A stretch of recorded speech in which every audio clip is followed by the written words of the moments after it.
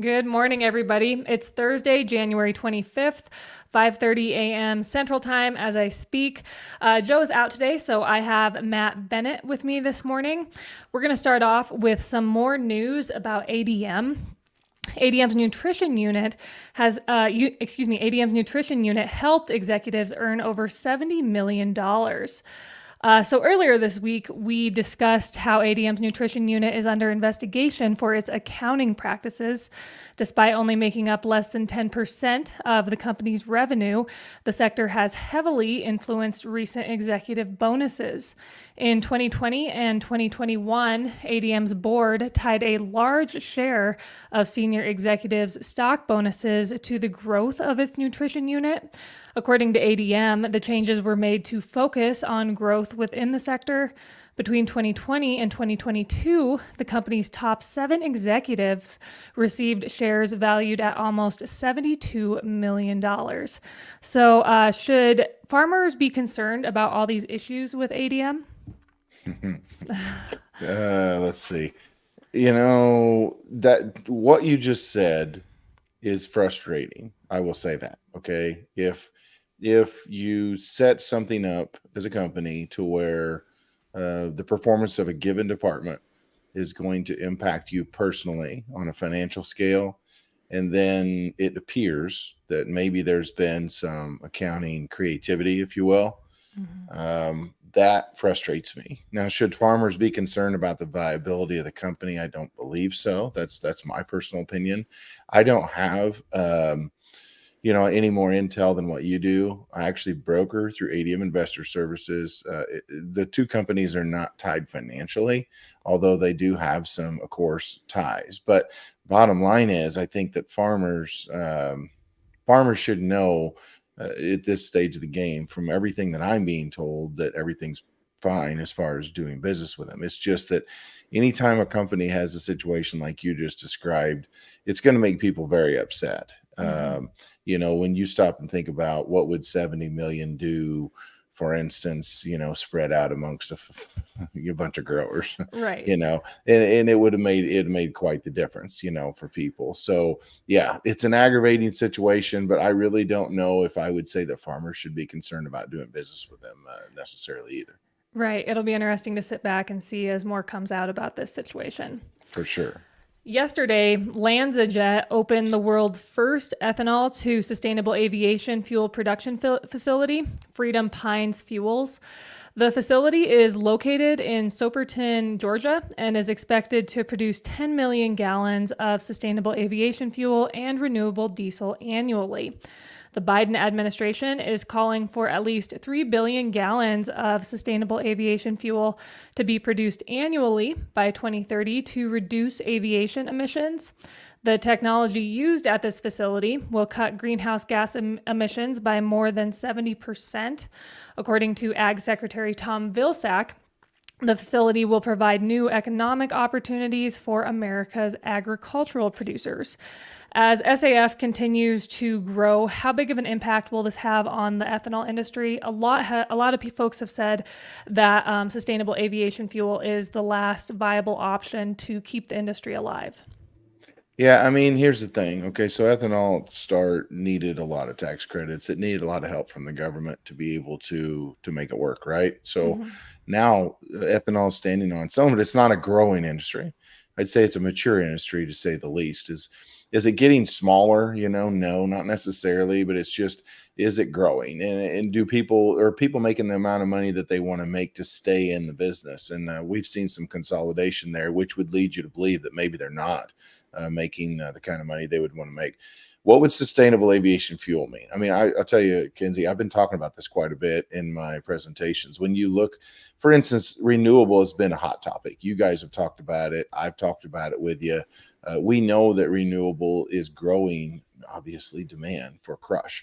We know soybean oil, that used to be kind of the ugly stepchild type situation for soybean meal. Now everyone wants both, right? So, but sustainable, the amount of demand that would come due to sustainable, with corn-based ethanol being the preferred feedstock, would absolutely dwarf what renewable diesel is going to generate. Now, both renewable and sustainable need a significant amount of tax credits to make them work. So, while it sounds fantastic that the president is saying 3 billion gallons by 2030, we are heavily reliant upon Washington, D.C. to make sure that this actually is something that's going to occur and something that they're going to continue to support. So, with it needing the tax credits for it to be able to remain financially stable, I think is a little concerning to me. But these people opening this plant didn't open it because they thought that it was only going to be viable for a little while. There's a lot of investment going in renewable fuels, and I think that's really, really exciting for the U.S. producer.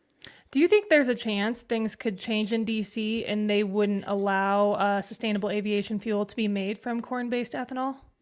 There's a chance, but when you talk to folks like I know Jim Wiesmeyer with Pro Farmer writes about this quite a bit. He feels good. I mean, he's not saying it's going to happen. He just feels good that they're going to go ahead and support this moving through. And so, with that being the case, it's supposed to happen this spring. I mean, this is coming right around the corner. It's like a GREETS is what they're calling it, act or whatever. And so, if that is the case and that happens, yeah, I mean, I'm telling you, Kenzie, this could be massive as far as how many plants you're going to need. I mean, would you say these guys are 10 million gallon? Yeah.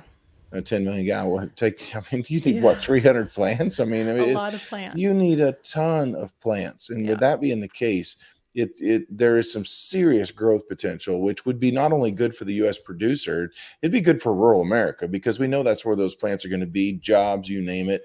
You guys can feed DDGs, they'll be in plentiful supply. But it's fun to talk about, but let's see it really happen. If it does, I think we're all going to be very happy.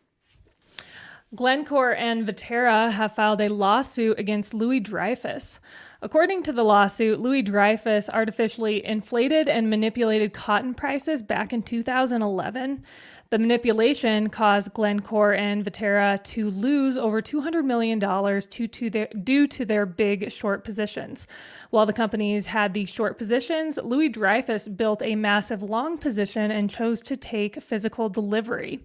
As a result, short sellers were only able to exit their positions at artificially inflated prices, according to Viterra and Glencore. Between July 2010 and March 2011, cotton prices tripled, reaching a record high of $2.20 per pound. Through the years, we've seen all kinds of price fixing cases within the ag industry. You and I both know this. Do you think Glencore and Viterra have a leg to stand on here with this lawsuit? I think, Joe's out of the office, and I think you're trying to get me killed or something with some of these questions you're asking this morning. Do I think they have a leg to stand on? They have a case. There's no question. Right. Whenever someone's building a massive long, but yet it looks like they're manipulating information. I mean, that's a major no-no. I don't know, what actually happened. All you can go on is allegations, of course, but is this case going to be heard and potentially go, clear to the Supreme Court? I'd say it could. Things like this are not taken lightly. The frustrating thing, I think, for all of us, Kenzie, is that, there's price fixing. And then, of course, you've got politicians that actually trade some of this stuff. That's super frustrating to me, because if they're going to have anything to do with how something like this turns out, you got to ask yourself, how are they connected? And sometimes they're connected. That's the unfortunate reality. But yes, I do think they probably have a leg to stand on. Whether, again, I don't know the whole details of the case.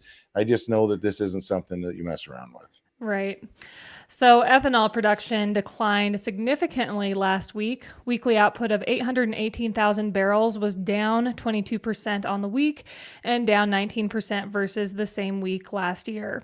Ethanol stocks were pegged at 25.8 million barrels. The print was up marginally compared to the previous week and up 10% compared to the same week last year. Implied gasoline demand was down 4.8% compared to the previous week and down 2.2% versus the same week last year. On average, over the last 4 weeks, implied U.S. gasoline demand is down marginally versus the same period last year. What's your take on this week's numbers, specifically the substantial drop in production? Yeah, there's a lot to unpack here. Real quick, people weren't driving as much. It was super cold. It was snowy in places. That one's the easy one. As far as the lower production, So JSA is our sister company, and they deal with a lot of ethanol plants. They deal with end users, but specifically, they do deal with ethanol plants. This is something we talked about last week on our call. When it got super, super cold, these guys were actually selling nat gas, instead of running the plant. They were calling it like a warm or hot idle, I believe is what some of these folks were calling it. And so they were making an incredible, amount of money instead of running their plant, actually selling that gas out there on the market, back out on the market. So do I expect that next week we're going to go right back to the 103 to 106 level? Not necessarily, but Kenzie, this was definitely an outlier. There's a reason, and a good reason, that this happened, and it's not going to happen again next week. I think you'll be back in the mid to high 90s. I think a lot of these folks came right back online with the warm up. The cold snap is exactly what caused what you're talking about this morning. Right. Farmers are continuing to protest over in France. Yesterday, farmers blocked roads, lit hay on fire, and sprayed liquid manure on government buildings throughout France. The protests are in response to government regulations, cheap imports, and rising costs. We've been seeing these protests for a while now. French farmers claim their livelihoods are in danger as food retailers bring down prices after a period of high inflation. Additionally, farmers say they must receive higher prices for their products due to the extra work and costs required by the EU's Green Deal. The French government is expected to soon make proposals to appease farmers. Some say these regulations that they are pushing on farmers over in Europe will soon make their way to the US. Do you think that could someday happen? And also, how do you think this situation is going to shake out over in Europe? Do you think they're actually going to satisfy the farmers with some different proposals? First of all, don't set hay on fire. I need hay, like really bad. That was the same thing I thought too. Hay in Illinois is of scarce supply. I mean, if you had a bunch of hay and you want to make money, you go to any sale barn in central Illinois, especially, and you're going to sell it for whatever you want to sell it for. This is a mess over here. Okay. So some of these deals that you're putting together, this Green Deal, I mean, it sounds like some of the stuff that we've heard tossed around in the US, is environmental concern something that we should all have? Absolutely. I think, I'm like the seventh generation on our farm, and thank goodness everyone on our farm was an environmentalist before. I still wouldn't be there. I mean, they took care of the farm. It's in good shape. It's been in good shape for almost 200 years now. And I do think that most of these producers over there in Europe, France is what you're talking about right now. I think that they're good producers as well. And so, I think that whenever the government gets involved in some of this, they can screw up a good thing very rapidly. Now, as far as the price situation goes, producers have got to know the way that the market works. If this particular situations driving, for instance, consumer prices may be a little bit lower and the producers happen to spend more to produce it, I think that's tough. I mean, that's a tough ball game. I can understand why they're frustrated. Is this going to come to the US? There's people that would give anything for this to be in the US right now. But the unfortunate reality is that a lot of those people, Kenzie, don't know their freaking rear end from a hole in the ground, and they don't know anything about production agriculture. And we still have people in the world that aren't getting food whenever you're saying that we're overproducing food. So it's a screwed up system. It's got to do with politics and it's got to do with money. And quite frankly, I think it stinks. Yeah, it's very concerning what's going on. Cattle futures had a positive day yesterday. Feeder cattle futures closed an average of 53 cents higher. Live cattle closed an average of 61 cents higher. Box beef may have finally found a top. Choice ended the day at $299.50. That was down $2.16. Select ended the day at $287.24. That was down $1.14. Thank you for joining me this morning, Matt. Everyone have a great day, and we'll talk to you tomorrow.